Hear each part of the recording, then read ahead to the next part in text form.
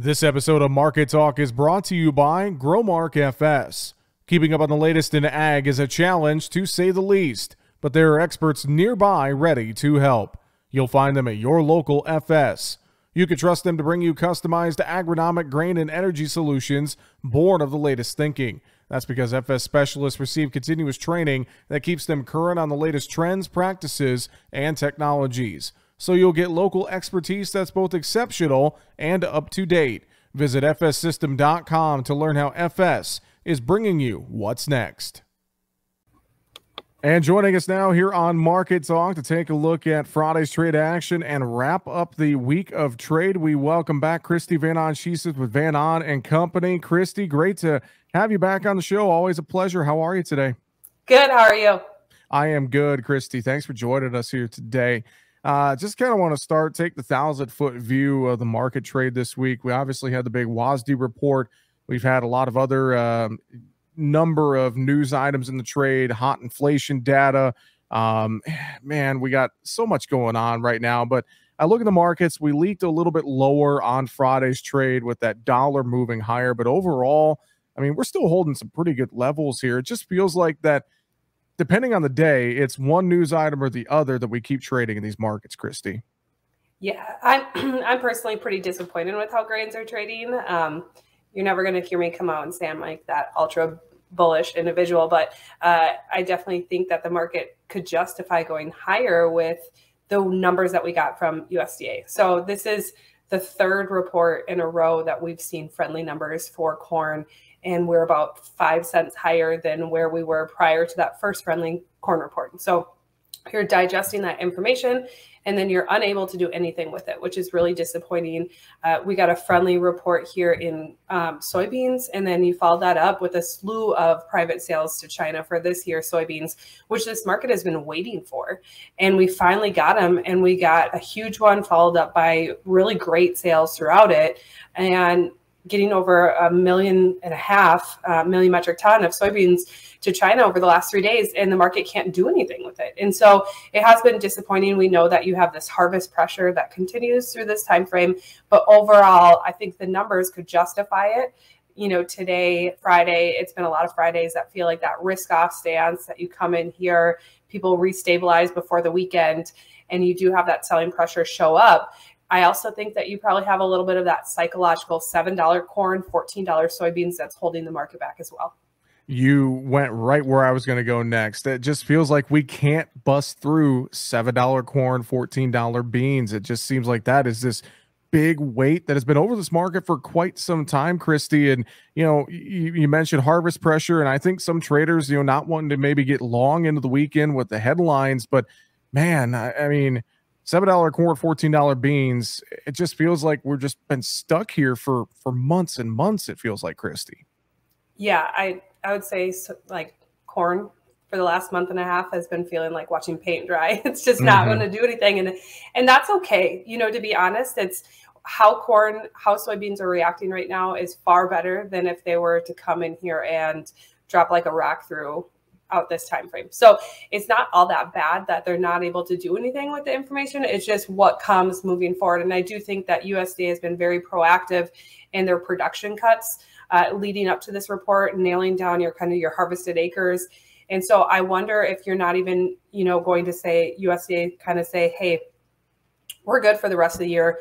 November, December, maybe let's just play it off. Let's let those reports kind of skip through, don't really change much, and then come and really fine tune everything into the January report. And that wouldn't surprise me if you do see that, which could make the rest of 2022 a little bit on the quiet side for futures, given without, some crazy things from Federal Reserve that we're going to start seeing here next month. And then everything that's happening with Russia and Ukraine, you continue to get those stories out there. It does sound like they want to go back. Russia wants to go back on their agreement to ship out grain out of Ukraine. And that might just be one of those, hate to call them stunts because they have real consequences behind them, but it could be just one of those things that you continuously have every couple of weeks of Russia coming in here and disrupting things out of that area. Yeah, very, very true. And I know that's got its impacts in this wheat market a lot as well. We'll talk wheat in a minute. I want to segue to the cash side of the market, though. For quarter beans, we think about harvest ongoing, and we got other issues like the low water on the Mississippi and the river situation. We have the potential of a rail strike back on the table. There's a lot of things logistically going on. Basis, I know, we're seeing a lot of basis issues along the river, yet some areas in the interior remaining fairly strong still. So I'd love just your thoughts with the cash side of things. What are you seeing and hearing, especially in your area there in the upper Midwest right now, Kristi? Yeah, so in West Central Minnesota right now, we're kind of wrapping up bean harvest, and quite a few local elevators have now gone to cash only on delivery if they're not priced. They're not even charging you for DP. They're not allowing that. That's happened in the past before. Typically in the past before, though, when you see those kind of situations, you're seeing some really, really unfavorable basis levels. This seems a little bit opposite. This seems like basis is still strong, but they just want it cashed out and they want to be able to move it right away. I think you look at kind of the unknowns that they're dealing with right now. Are they going to be able to get on the rail 3 months from now? Are they going to be able to ship it, 3 months from now?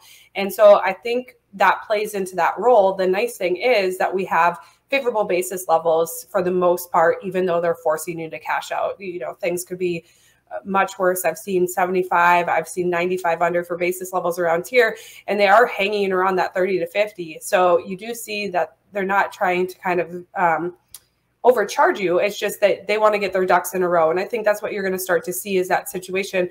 I also think you're going to see a stronger basis push in the beginning, post-harvest to end of the year, just because they can get everything lined up. They might know everything before things get backlogged. And so I think those are all what you're going to deal with moving forward. We know that ethanol has been hit or miss. One thing, though, when you look at some areas, is that we've seen extreme drought through so many cattle areas. And so I do think that, on the ethanol side of things, DDGs could be very, very helpful for that portion of ethanol profitability. And so I think the stories are there that you can line up and see favorable basis. But we have to remember that if you do have that disruption, even the littlest bit of disruption seems to kind of like snowball itself into a much bigger one. So I think the key here is being ahead of the game and being proactive when you see those opportunities in front of you. And I think that you may see some of those here into the December timeframe, especially for the corn market. Well, and thinking about, this harvest pressure, and we talked about this before, farmers selling off the combine, what are they going to do? And to your points as well, I think it creates a few discussions maybe. Should I sell off the combine? Should I put it in storage? With so many unknowns, I think it creates a lot of conversations once you get ready to put that combine away in the shed and try to decide what you're going to do coming out of the field, Kristi. Yeah, I think there's not always such a bad thing with paying for storage at an elevator. One of my worst nightmares, though, is for somebody to put it in the elevator and say, it's fine, I'll pay it, it is what it is, and not be proactive about it, right? You can't fall asleep on it. Same situation, you can't fall asleep on it when it's in your bin. And so you look at Minneapolis wheat for a good reason, is that producers that put it in there were paying storage at the elevator. You saw a substantial move here in the futures price that was very short-lived.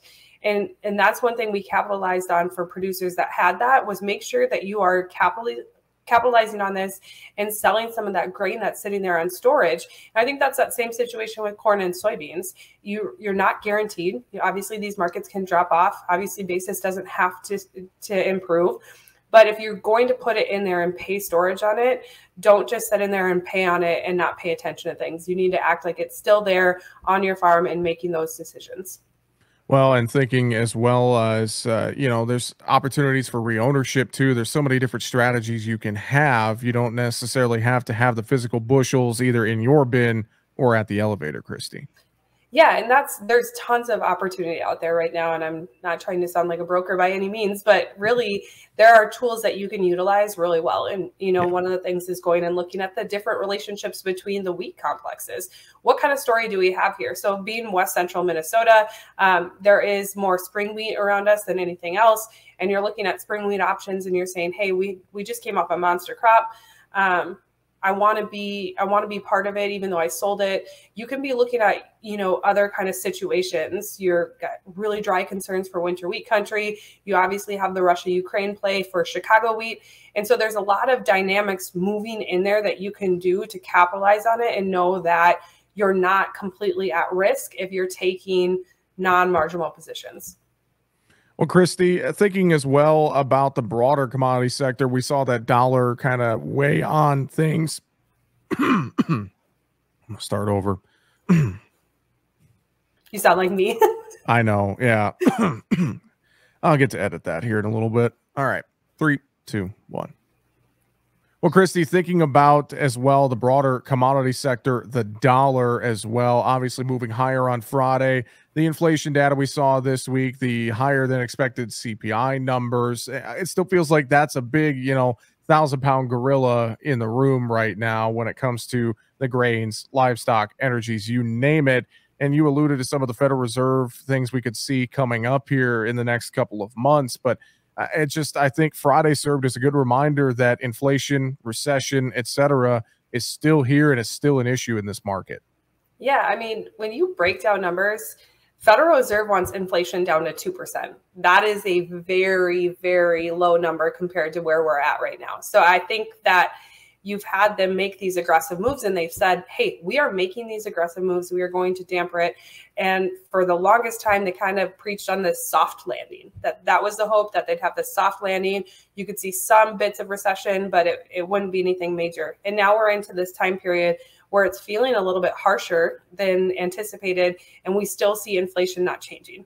And that's going to be a concern to this market. You look at what's happening over in Europe. So Europe came in, and about 3 weeks ago, we had some major concerns that one of Europe's largest banks, a couple of them, were in really bad shape. And you started to panic, and you saw that they were saying, hey, maybe we need to pause on these interest rates for a little bit. And that was friendly to the US because people started saying, hey, you know what, maybe this is a good indicator that we can't move too fast and that we don't need to be raising rates like we are. And you kind of got that brief little bit of comfort. And then you start to go back and you say, no, we still have these issues. Inflation numbers are still very poor. And you have heard over and over again from the Federal Reserve that they are going to fight inflation hard. And so it almost feels like they are still going to be on that path. We're going to find out soon. But all of these kind of have consequences. And when you look at higher interest rates, that is very detrimental to a producer here in America, with capital, everything that you have, all your loan payments that you have on machinery, all of these interest rates are not a friend to the farmer. And so in a roundabout way, not only is it affecting how the markets are trading on the board, it's affecting your bottom line.